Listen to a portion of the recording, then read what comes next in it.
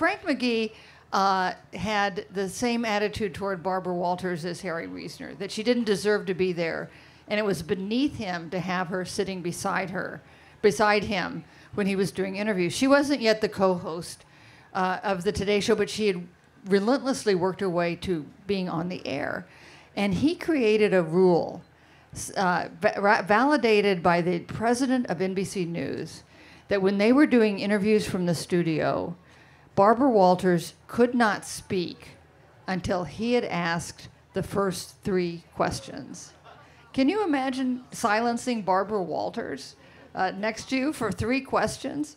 But Sue, the way life can be funny and bad news can become good news. Right. And for Barbara Walters, this bad news, she turned it into something that really ended up being a great positive.